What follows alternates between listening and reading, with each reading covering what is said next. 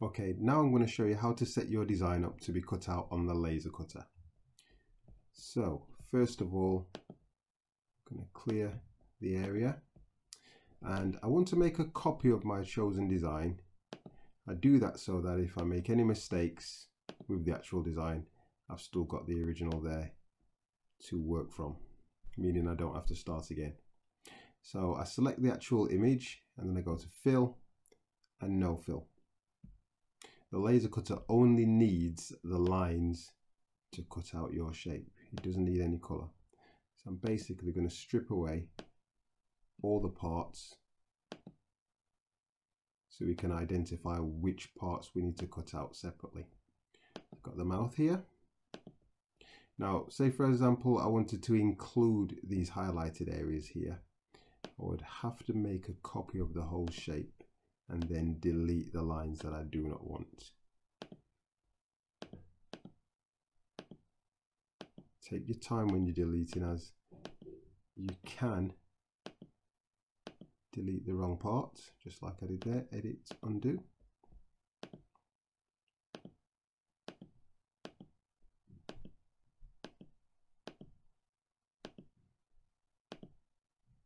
There we go. Right, now I can position the parts around the page ready to be cut out.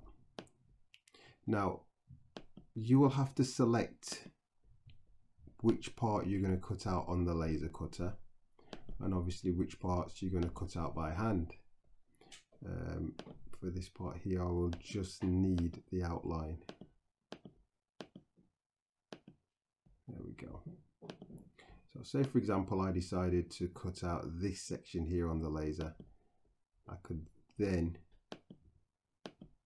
operate knowing I've got to cut all these sections out by hand using the scroll saw and other tools. The next thing I need to do is to size the actual clock that I'm going to make. So if I go to shapes, the clock mechanism that you've been given is 55 millimeters by 55 millimeters. Now you can check the size down here in the bottom left corner where it says rel. I usually use the cursor keys just because it's easier to get the measurement. Now that's not working because the grid locks in grid spacing is 10, so I can change it back to 5.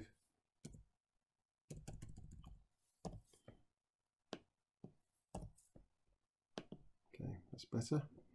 Now I just use the cursor keys and I get a square 55 millimeters by 55 millimeters. Okay, so now I can actually check whether that fits onto the design, and it does. If it didn't for whatever reason, I would simply just move that away and select all the parts of the clock, and then you could enlarge them using the corner point and the shift key and resize it to an appropriate size, but I'm happy with that size at the moment, so that fits on there. Okay, now we are ready to send our design to print. So we go to File, Print Setup, and you want to put that as an A4, and I'm working on a landscape page, so I'll keep it landscape. Okay, and yes. So now I just have to position all these parts back onto the A4 page. Now you want to try and ensure all the parts of your clock actually fit on an A4 page. That'll just mean the clock's not going to be excessively big and there's no waste. Okay, now just file and print.